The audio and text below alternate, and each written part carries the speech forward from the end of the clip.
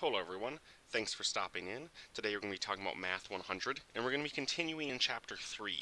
Now today we're going to start by talking about slopes. So let's define what a slope is. A slope is a line's ratio of its change in y value over its change in x value.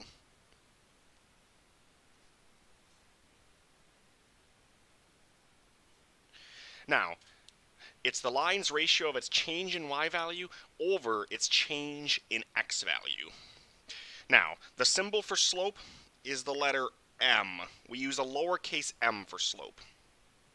It's the change in y over the change in x. It's the ratio of its change in y over its change in x. A lot of people like to remember this using the phrases rise over run, because that has some alliteration to it, RR, right? Rise over run. Now, the actual formula requires two values. It has y2 minus y1. That's not a number 2. It's just using the same letter twice. So you have one number minus another number. Over, and then you have x2 minus x1. And same thing. So there's four values in this equation. y1, y2, x1, and x2. And that's for the points x1, y1. You know, we have an x and a y from a first point on our line. And our second point would be x2, y2.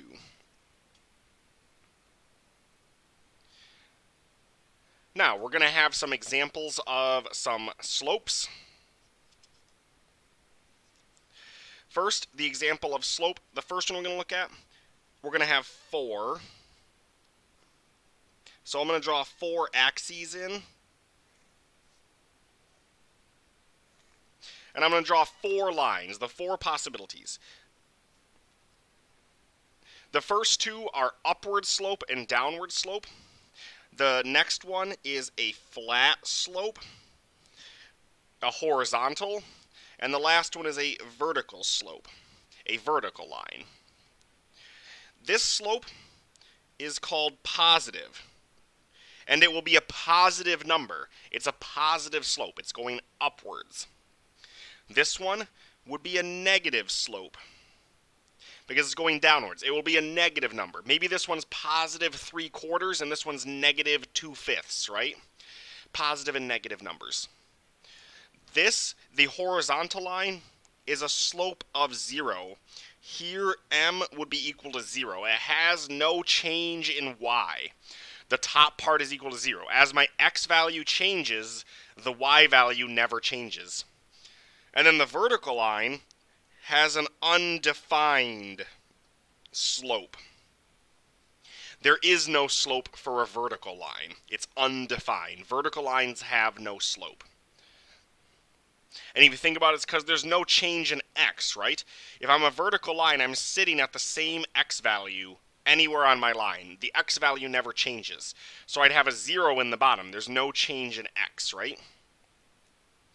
So let's take a gander at an example of this. We have the points -1, -3, and 1, 5. So if I want to plug in to my slope formula, it's y2 minus y1 over x2 minus x1, right? What I do is this is my first point, this is my second point.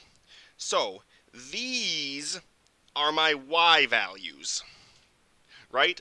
5 and -3. Well, my second y value is 5 minus my first y value is -3.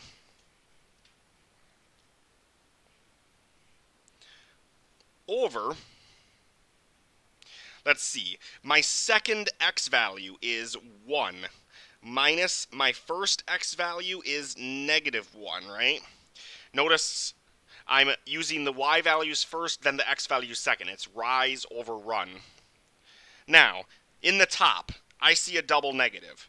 That'll become 5 plus 3, right? Which 5 plus 3 gives me 8 in the top. In the bottom, 1 minus -1, well, that's a double negative again. That'll be 1 plus 1, and that'll give me 2. And you always reduce your fractions, right? That reduces to plain old 4. So my slope of the line passing through the points -1, -3, and 1, 5 is 4. Let's sketch what's going on real quick. Let's do a real quick sketch. We need 5 dashes to cover all of our distance. We're just going to draw a quick picture of our line and take a look at the slope. Let's see, -1, -3, -1, -3, and 1, 5, 1, 5. So I'm looking at the slope between these dots, right? That's the line I'm looking at. And it should make sense. That's a positive slope, right? It's upwards. And it's kind of steep. It's 4. Excuse me. So, we have the slope here. We've calculated the slope of this line. Now, point slope formula for an equation of lines. This is an equation to represent a line. If you have a slope m and a point, so you have m is the slope, and let's say x1, y1 is a point on your graph. You know these values exist. You know the slope and you know a point. Then you can do y minus y1. Y is a variable. Y1 will be a number, right? Whatever number came from your point equals, and you'll have m x minus x1. That's the point slope formula. So you have your two variables, y and x, and you'll plug in the values from your slope and your point. That's why it's called point slope form. And this can give you an equation of a line. So if you know the point, if you know the slope and you know a point on your line, you can always write its equation. So for example, if we wanted to use this point, let's say we wanted to use 1, 5. My graph would be y minus 5 equals 4, because that's the slope, x minus 1. Right? I'm using 1, 5 as my point. So my point was 1, 5, 1, 5, and my slope was 4, right? That was for this graph here. So this equation here, the graph of this line would be y minus 5 equals 4 times x minus 1. And I could manipulate it now as I see fit. I can distribute, I can move stuff around, right? I can actually figure out what's going on here. The next formula is slope-intercept form. And here, the formula is y equals mx plus b. And here, m is equal to the slope, and the point 0, comma b is equal to the y-intercept. The b value is for the y-intercept, so it tells you where the graph hits the y-intercept. So that's slope-intercept form. So if you know the slope and you know the y-intercept, you can get slope-intercept form. We'll be using this in just a moment, because we can graph using slope-intercept form. So here, step 1 is identify m and b. If you're using slope-intercept form, you want to identify your m and b, right? This is y equals mx plus b. You want to identify m and b. Step 2, you plot the intercept. You plot using the b. You plot the intercept, And then the last step is you use M to count to another point. And then you can graph the line, because now you'll have 2 points. And let's take a look at an example. It'll make sense once we see an example. Let's take a look. We have negative 3x plus 1. So, M is negative 3, and B is positive 1, right? Now, M is negative 3. I'm going to make that a fraction, negative 3 over 1. Because slopes are normally fractions, right? When it's a whole number, it might be more useful to think of it as a fraction. Rise over run, right? The run here is 1. Now, B is 1. What I'm going to do is I'm going to draw my axes. And I'm not really sure how many I'll need, so I'm just going to toss in 5 lines in every direction. I can always add extra dashes if I need, right? 1, 2, 3, 4, 5. 1, 2, 3, 4, 5. 1, 2, 3, 4, 5. 1, 2, 3, 4, 5. So let's see what's going on here. B is 1. B is 1. That tells you where on the y-axis to start. B equals 1. I'm going to start at 1. It tells you the y-intercept, using the slope and the y-intercept, right? The B tells me the value is 1. Now I'll use the slope. What I'm going to do now is count. I'm going to use my blue pen now. Actually, we'll use this pen here instead. We're going to count. Rise over run. Rise is negative 3. I'm going to count down 1, 2, 3 hops. I'm counting down 3 hops. Rise was negative 3. And then the run is 1. I'm going to go right 1, because it runs 1. And that point right there will be my second point. Because now I can connect these dots to get the graph of y equals negative 3x plus 1. Notice we used the dots we started with to find the second one. We used the slope, right? Now let's do another one. Let's take a look at another one. This one says 4x minus 3y equals 9. 4x minus 3y equals 9. And it says, first rewrite the equation in slope-intercept form and then graph it. So I need to put it into y equals mx plus b form.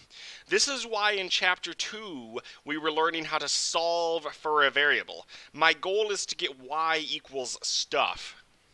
Well, the first thing I got to do to get y alone is take away 4x from both sides, right? We got to take away 4x from both sides.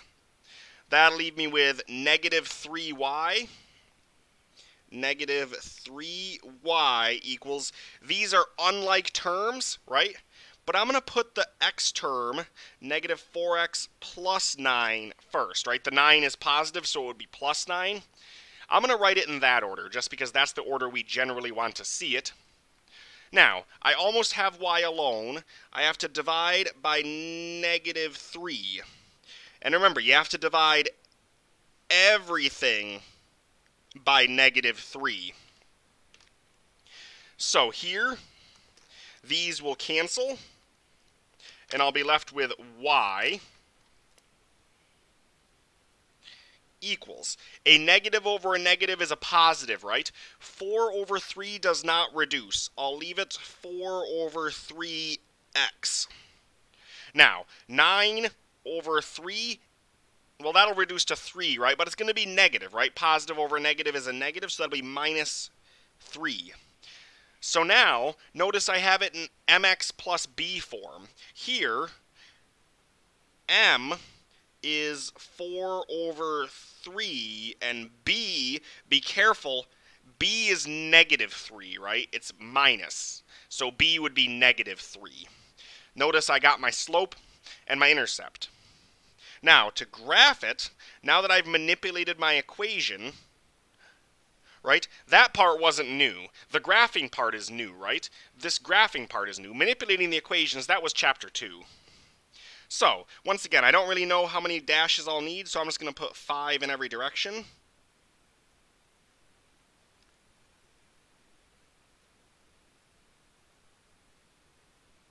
I'll put 5 in every direction. I start at -3. That's on the y-axis. I'll start right here at -3. Now, I need to use my slope. 4/3, rise over run. I'm going to rise 4. 1, 2, 3, and 4. Now, you wouldn't normally draw those hops in. I'm just drawing them for picture purposes, right? You would normally probably just count in your head. 1, 2, 3, 4 up. And then we're going to go 3. We'll run 1, 2, 3 hops to right here. This is where my next point on my graph will be, based on the information I have, my slope and my intercept. So my line, my graph, will pass through these 2 points.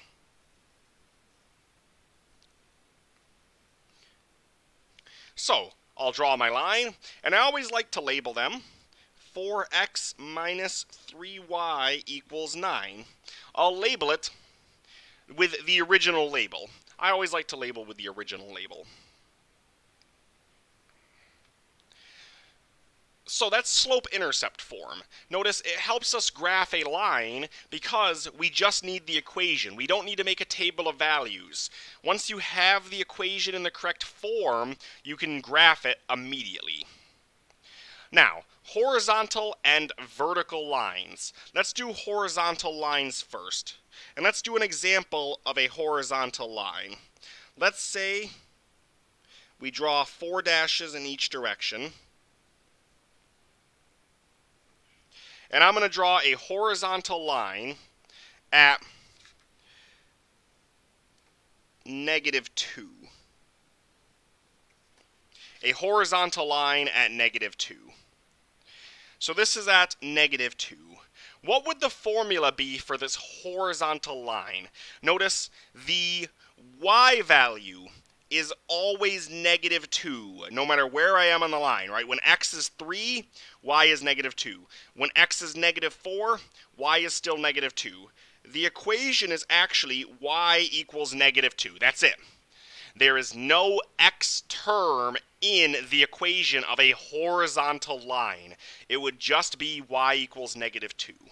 Horizontal lines have no x term because it doesn't matter what the x term is, y is always -2. So the horizontal line would be y equals -2. Now you might see this written y plus 2 equals 0. Same thing, right? I just have moved everything onto the left side. I added the 2 over, right? If I add 2 to both sides, it'd be y plus 2 and I'd have 0. Sometimes you might see it in that form as well. So that's horizontal lines. A vertical line, maybe we do the same thing, right? We'll draw some dashes in. And let's draw a vertical line at 1, right? We'll draw it at the value of 1. The formula for this one, notice once again, no matter where I am on my red line, if I'm at y equals -2, x is 1. If I'm up here at y equals 3, x is 1, right? X is 1 on the whole line. You will see this written as x equals 1 would be the equation of that line. Notice there's no y term because the y value never changes. Horizontal and vertical lines only have one variable in them because the other variable stays the same. And same thing as before, you might see this written x minus 1 equals 0, right? You might see everything on one side of the equation as well. So horizontal and vertical lines have equations that are fairly simplistic, right? They don't have a lot going on. It's just y equals a number or x equals a number. So make sure you understand that they're constantly horizontal or constantly vertical, right? X equals 1, y equals -2, right? Now, let's do a real-world example. It says the distance d that a car travels in t hours while traveling at a rate of 40 miles per hour can be determined by the equation d equals 40t. So my equation is d equals 40t. First, graph the line d equals 40t for t less than or equal to 6. It gives me an upper cap on my time. Then use the graph to estimate the distance the car travels in t hours. Now, this equation has no x's and y's, right? It has d and t. Well, t is taking the place of x here, right? And d is taking the place of y, right?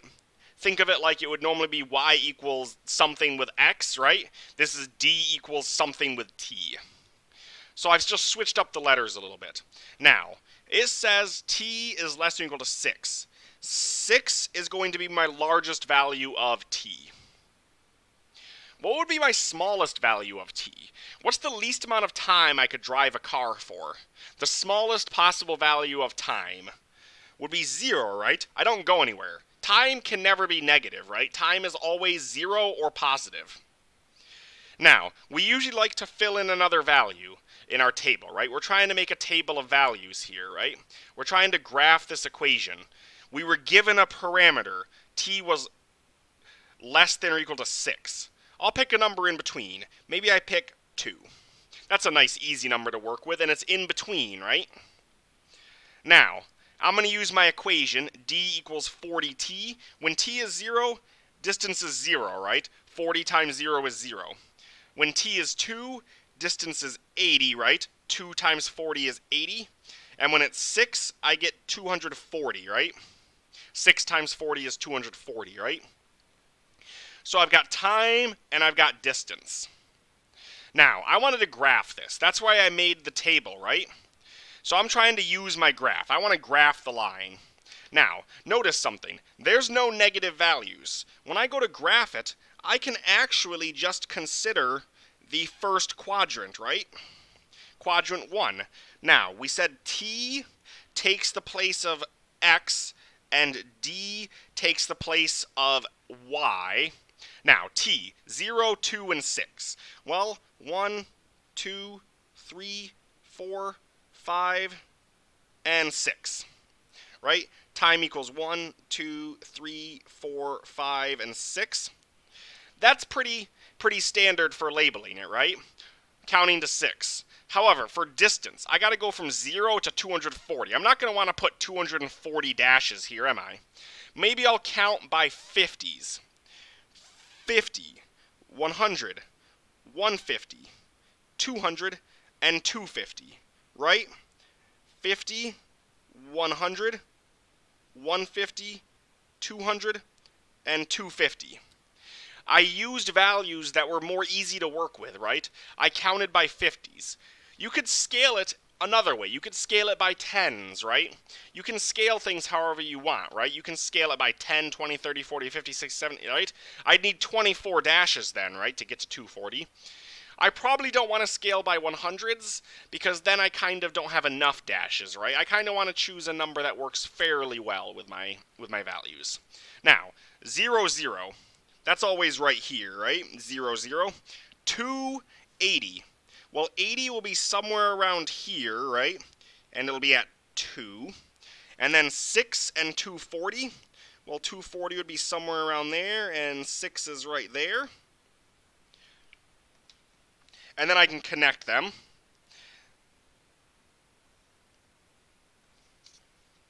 And that's my graph, right?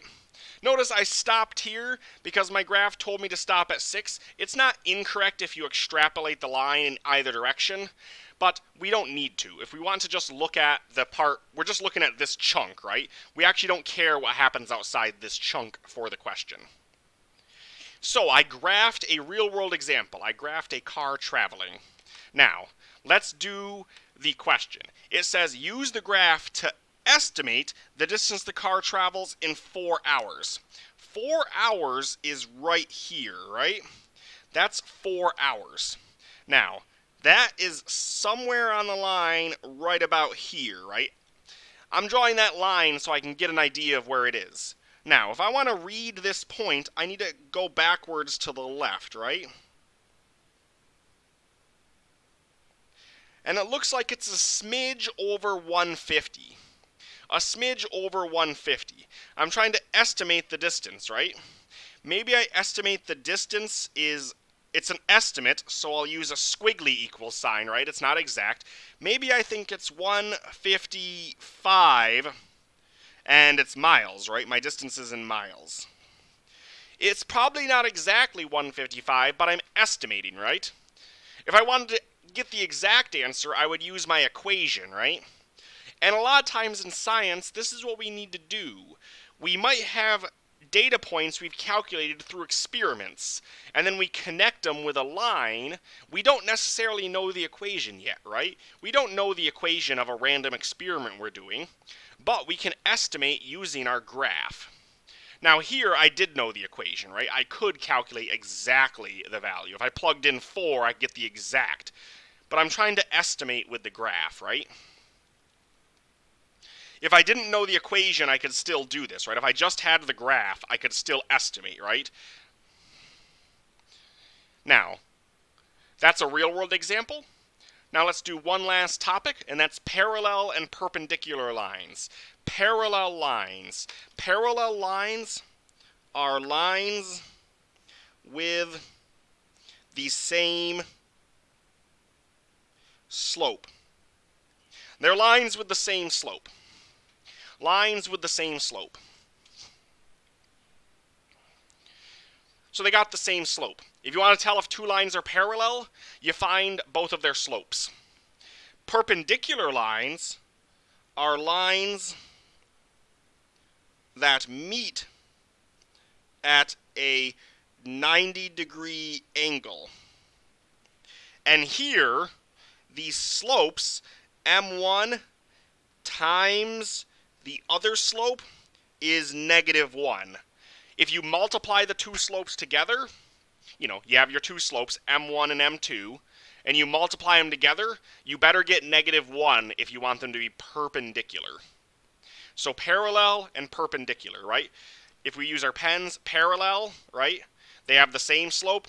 Perpendicular, they meet at 90 degrees. So, for each of the following pairs of equations, determine if the lines are parallel, perpendicular, or neither. So for these ones, I need to find the slopes. Well, the easiest way to find the slope of a line is to put it into y equals mx plus b form. Because then the m, the number in front of the x, is your slope. Well here, I've got 3x plus 6y equals 12. Well, I'm going to subtract 3x from both sides. I'm trying to get into y equals mx plus b. That'll leave me with 6y, right? This will cancel. Equals, let's see, I'm going to put the x first and the y second. Now I'll divide by 6, divide by 6, and divide by 6. I'm trying to get the y alone, right? This is some chapter 2 work. We get y equals, let's see, negative over, it'll be negative, let's see, 3 over 6 simplifies to 1 over 2, right? Negative 1/2 plus, or x plus 12 over 6 is 2. And so I get negative 1/2 x plus 2. So the slope here is this number right here, right? It's mx plus b. Negative 1/2 is the slope of that line.